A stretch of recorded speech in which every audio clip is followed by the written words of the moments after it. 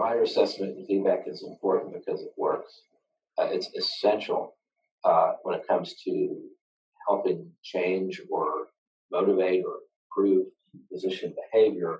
I think that transparency for them to see how they're doing compared to their peers.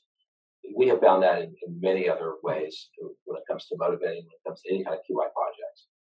It is central to the success. The way we rolled out provider assessment feedback was, again, establishing the reports so that we could, keep that current and accurate. Again, very important to be sure that the data is accurate.